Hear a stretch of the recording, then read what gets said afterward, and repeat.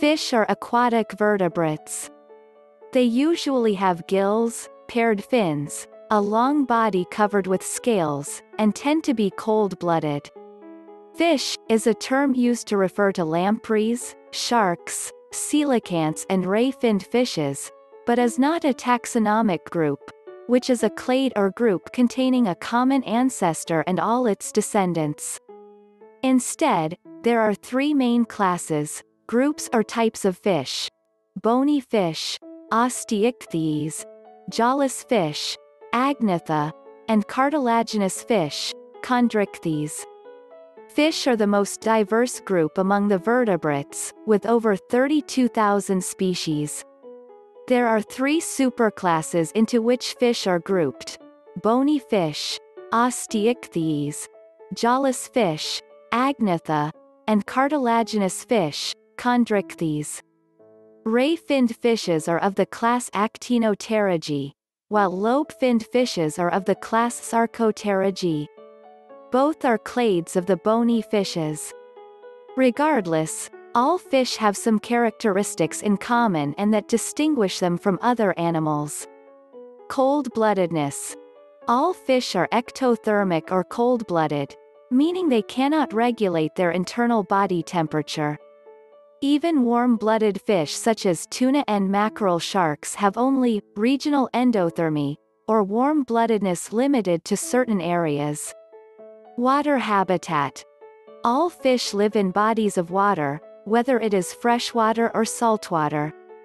However, not all creatures that live in water are fish. Gills to breathe.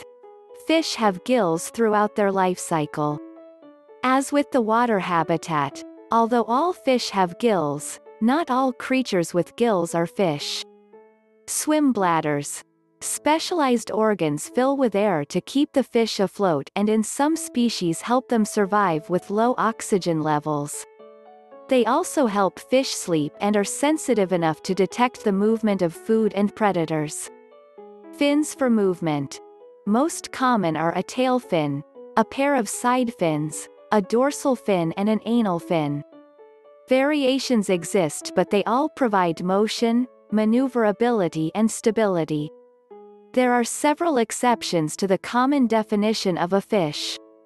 For example, hagfish don't have scales and aren't true vertebrates, or are considered primitive vertebrates. Mudskippers are amphibious fish that can live outside water. Lungfish use lungs instead of gills to breathe.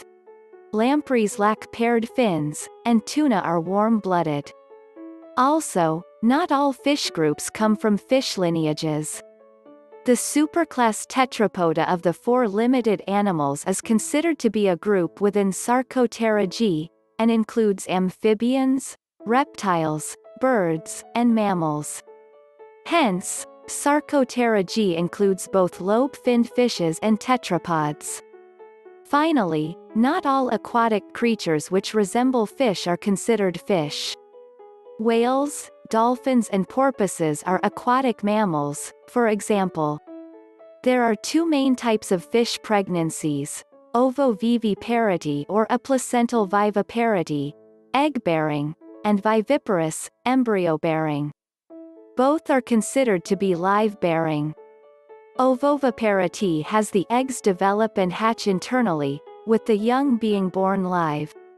It can express either ovuliparity, external fertilization of eggs and zygote development, oviparity, internal fertilization of eggs and external development of zygotes as eggs with yolks, or ovoviviparity, internal fertilization of eggs and internal development of embryos with yolks.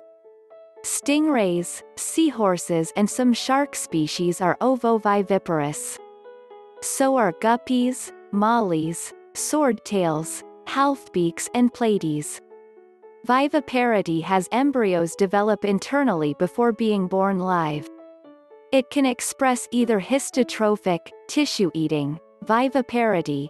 Mother provides no nutrition and embryos eat their unborn siblings or mother's unfertilized eggs, or hemotrophic, blood-eating, viviparity.